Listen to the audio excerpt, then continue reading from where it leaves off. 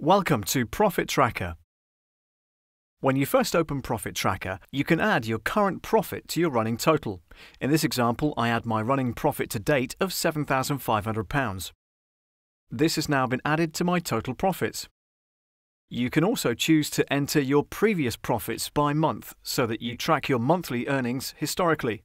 To do this, click Add Manual Entry. Select a date in the month you wish to add your profits for and enter your profit for the month in both the expected and actual profit boxes. We'll explain a little more about what the expected profit box means a little later in the video. You can see that this value has now been added to my profit tracker, and I've also added the values for the other months in 2017.